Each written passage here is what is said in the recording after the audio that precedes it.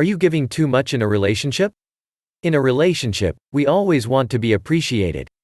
And in order to do that, we give them everything, we make adjustments as much as we can, and we put too much effort. More often than not, we become fools for love. Here are 8 sure signs you might be giving too much in your relationship. 1. Your relationship makes you anxious.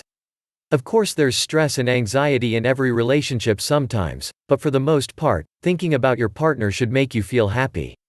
Hearing his voice should make you smile, seeing his face should be comforting. If the thought of your sweetheart puts a knot in your stomach, it might be time to do some hard thinking about why. Why bother being in a relationship if it doesn't make you happy most of the time? 2. You're always making excuses for him. Are your friends constantly talking smack about him, or keeping their mouths shut but giving you those knowing, pitying looks and shaking their heads? Do your parents not like him?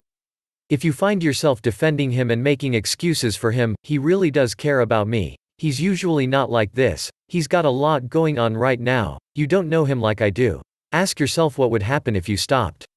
Detaching and trying to look at his actions from an outsider's perspective could help you see your relationship in a new light.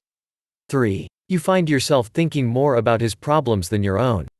When your yoga teacher tells you to set an intention at the beginning of class, do you think about being more patient and loving toward your partner, or do you think about being more patient and loving toward yourself? Are you more preoccupied by thoughts about his obnoxious coworkers than about your own abusive boss? It's good to care about your partner's problems, but meanwhile, who's worrying about yours? 4. You talk to his family more than he does. So his parents love you, and they say you're the best thing that ever happened to him. That's great. It doesn't mean you need to be the one fielding phone calls about whether he can make it to his great aunt's annual holiday brunch, or helping his mother run errands, or worrying about his dad's cholesterol and his sister's fight with her terrible mother-in-law. He's a big boy, draw the line and make him deal with his own family stuff. 5. You say, yes, without thinking. He needs you to pick something up from the store, even though it's out of your way. Sure, no problem.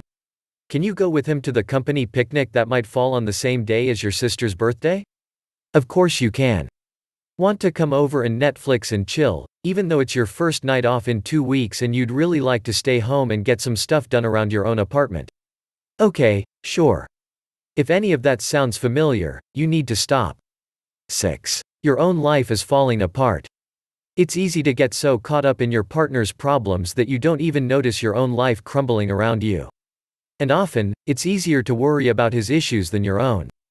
Dealing with his problems, whether it's family, work, health, or something else, is a lot easier than dealing with your own stuff.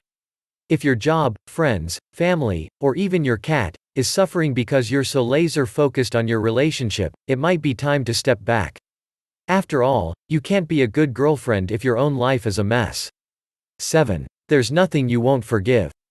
Similar to saying, yes, without thinking, you might find yourself automatically saying, that's okay, whenever he offers an apology, or even resorting to saying sorry yourself for things you're not responsible for. But some things shouldn't be forgiven. If he's being verbally, physically, or emotionally abusive, if he's gaslighting you, or even if he simply can't meet your needs, you either need to get to couples therapy, or get out of the relationship altogether. Do any of the classic signs of a toxic relationship sound familiar? It might be time to call it quits. 8. You wonder if you're giving too much. If you've watched this far, there's probably a reason. Trust your gut. In a truly healthy relationship, you won't find yourself obsessing over whether or not you're giving too much. The rhythm of give and take will feel like a comfortable balance, and will swing back and forth naturally. Don't stay in a dead-end relationship, you deserve better. Found this information helpful? Please subscribe to our channel for more such videos. And don't forget to share and like this video. If you have any question, please comment in the description below.